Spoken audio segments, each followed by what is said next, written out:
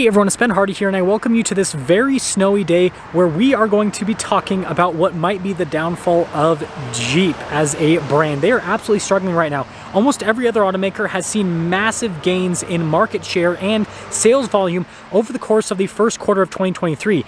And while Jeep has seen the opposite, their sales have declined by over 20%. But before we get in this video, I do need to give a shout out and thank you to the Larry H. Miller Dodge Ram Jeep Chrysler here in Provo. Now, they do not endorse or approve of this video whatsoever, but I am filming this video on their lot, so I will give them a shout out. I'll include a link to their inventory in the description down below as well. And anyways, with that being said, oh, also Carbine Guide in the description down below as well. But anyways, let's get into this Jeep video.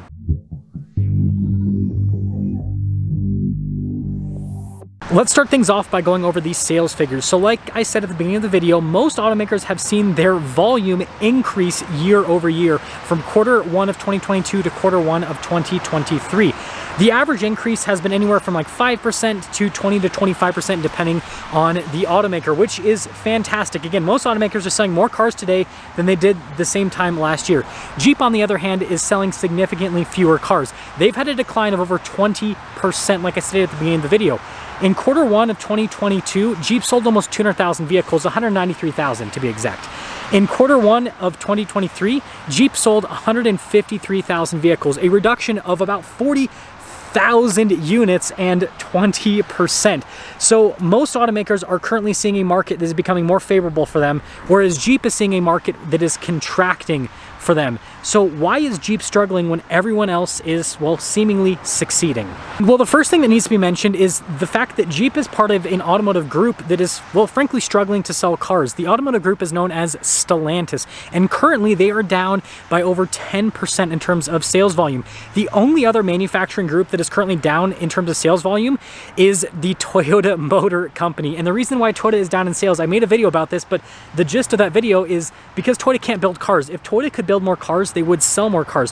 Whereas on the other hand, the brands that are under the Stellantis umbrella are not selling cars, not because they're not building them, because there's plenty of availability with the vehicles. It's because people simply aren't buying the vehicles.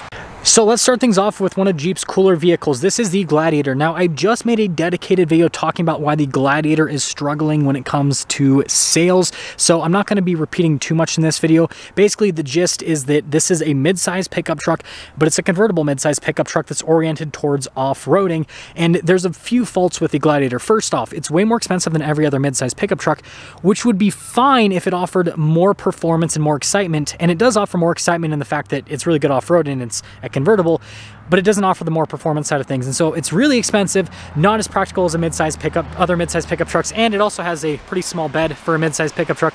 So again, that also kind of decreases the practicality. And so that's the first vehicle. And note on the affordability aspect. I almost forgot to show the price on the Gladiator. So this is a 2023 Mojave. It looks like it's got a cloth interior, $63,000 for the price. Now the next one is the Wrangler. This is Jeep's convertible SUV, and these are actually still selling quite well unless they're 4xe. The 4xes are actually kind of struggling to sell right now. But this right here is a 4xe four-door Rubicon. $66,000 is the MSRP for it, and got a cloth interior with that one. So the thing with the Wrangler is, you know, Jeep can frankly get a price premium out of this vehicle because of the buyer base that buys this type of vehicle. There's not a lot of other vehicles out there like it. Like this has the Bronco that's its competition, and that's pretty much it. But again, $66,000 for that thing. Now the next vehicle is the Jeep Cherokee, and this is a vehicle that Jeep is actually discontinuing, which I think is sad because this is actually a really good affordable vehicle from Jeep. And if we actually take a look at the sticker price here, that'll show it. So this one's $39,000 for a Latitude. It's got like a nice interior, and it's just a little bit smaller than the Grand Cherokee. And so I think that Jeep getting rid of one of their affordable vehicles kind of shows the direction that they're going into. Now the next one is the new Jeep Compass. Jeep just recently redesigned this, and I think the redesign is really good. But what you notice is this Trailhawk right here, $44,000. It does have a very nice interior, but $44,000, and this is smaller than that Cherokee. So, yeah. Now, the next vehicle is Jeep's most affordable vehicle, and that is the Renegade. It's a small crossover that's actually built on the same platform as a Fiat. This one's actually a 2022. $31,000 is the MSRP on that. So, again, a more affordable vehicle by Jeep, but there's a chance that they might be getting rid of the Renegade too. And well, that leads us to Jeep's bread and butter, and that is the Grand Cherokee. This is by far the most popular vehicle with Jeep. Obviously the Wrangler and the Grand Cherokee sometimes trade in terms of popularity, but they're both really popular. This one is a Laredo L, $47,000 for the MSRP on that. And then you guys can see the other models. And just like the Wrangler, the ones that have the hybrid powertrain seem to be struggling to sell more than the ones that don't. You guys can see those are all hybrids there at the end. But regardless, that's like a base model, almost $50,000 for a base model Grand Cherokee. The loaded up ones can be in excess of like over $80,000.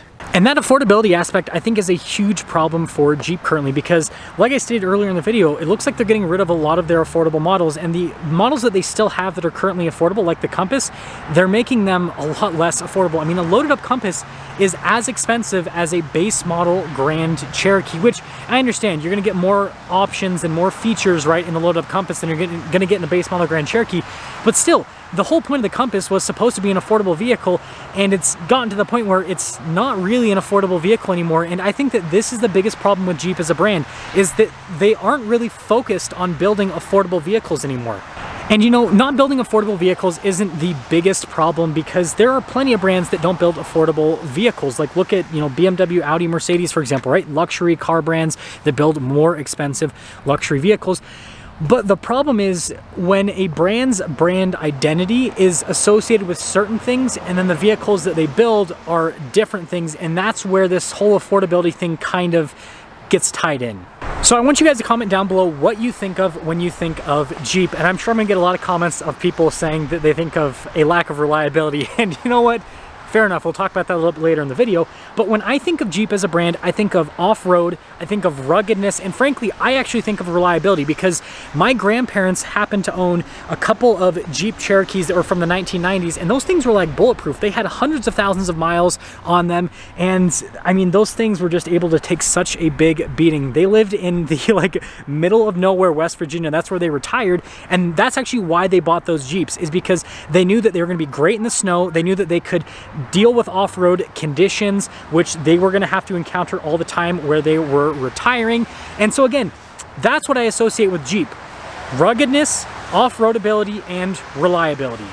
And if we take a look at modern Jeeps, well, I think the Gladiator definitely represents ruggedness, off-road ability, and reliability if you get it with the 3.6 liter V6. And same thing with the Wrangler if you don't get it with the 4xe powertrain. The 4xe has definitely been some stuff. But when we pop over to the Grand Cherokee, this is a big volume seller for Jeep, right? Or it's supposed to be. And it doesn't seem like it represents what at least I think of when I think of Jeep, because this, like, you look at this, look at those big luxury wheels, and look at the interior here. Like, you have this crazy upscale luxury interior, and so it seems like this vehicle is more focused on luxury, opulence, appearance. I don't see any ruggedness. I don't see any like off-roadiness. Like, yes, it still has a 2-speed transfer case, and yes, these Grand Cherokees can come with air suspension to give them more ground clearance, right? It can come with stuff to make it so it's more capable when it comes to off-roading, but at the same time, that's not what it looks like. And this leads me back to that reliability topic. So Jeep just isn't perceived as reliable anymore, and frankly, the ratings support this. So this rating comes from Consumer Reports. You can either agree or disagree with Consumer Reports in terms of their rating, but they currently rate Jeep as the second most unreliable brand that you can purchase today. That is correct. The most unreliable brand, according to Consumer Reports, is Mercedes-Benz. If you're wondering, the most reliable brand is Toyota and Lexus. And so that means that brands like Ford and General Motors that constantly have recalls and problems, and brands like, I don't know, Mitsubishi, for example, those brands all have a better reliability score than Jeep does. So we can finally now answer the question of the video. Why is Jeep struggling to sell vehicles when pretty much every single other automaker has seen a huge increase in sales volume? And I think it comes down to a few points. So first off, price point is a big thing. Brand new Jeeps are just too expensive at this point. Jeep increased their prices by just a margin that was too large for the market to support. And the reason why Jeep has increased their prices by so much is because of a lack of availability with product from other automakers, and because because Jeep is trying to rebrand themselves as a luxury automaker. Look at the Grand Cherokee, look at the new Wagoneer and Grand Wagoneer. You can tell that Jeep is trying to become like Range Rover. Frankly, Jeep is copying Range Rover in a lot of ways. They've got air suspension now. I mean, you look at the styling on the new Grand Cherokee and on the Wagoneer and Grand Wagoneer, again, they look kind of like Range Rovers at this point. But what Jeep has to understand is the general public does not perceive Jeep as a luxury brand. They can make luxury packages on their vehicles, but at the end of the day, people perceive Jeep in the same light that they perceive Ford and, you know, brands from General Motors like Chevy and GMC. They're just, you know, regular car brands, not luxury car brands. And so trying to charge luxury car prices for a car that is not perceived as a luxury car, it's just not going to work. And again, the sales decline that we have been seeing supports that. But on top of that, Jeep trying to pivot towards the luxury side just doesn't make sense because, again, that's just not with their brand image. Their brand image is ruggedness, off-roadiness, and then reliability. And so I think that Jeep needs to pivot back to that brand image. They need to focus on building super capable off-road vehicles that you can also drive on-road, because that is what has sold really well with Jeep for decades at this point. Look at the Wrangler, right? The Wrangler has continued to sell really well for a really long time. And look at the old Grand Cherokees and the old Cherokees. Those used to sell way better than they sell today. And again, it was because they were more focused on being rugged, off-roady, and reliable as well. And so I believe that if Jeep pivots back towards what their brand was all about back in the day, then not only would they sell more vehicles, but they would have much happier customers. But maybe that's not what Jeep cares about, because their parent company Stellantis seems to be so focused on profitability with their companies and not focused on like the brand image and, you know, the vehicles themselves, that again, they're kind of losing the heart of some of their companies. Let me know what you think Jeep should do to improve their sales, or do you think that this is a non-issue? Do you think that as long as Stellantis is making money, that's all that matters? Because again, Stellantis did make more money last year than they did the year prior, and I'm sure this year, because of the price increases, they'll probably make more money. But I mean, it's going to get to a point where they're going to start selling so few vehicles that, you know, it's one of those positive feedback loops. But regardless, let me know what you'd like to see from Jeep. I'll see ya.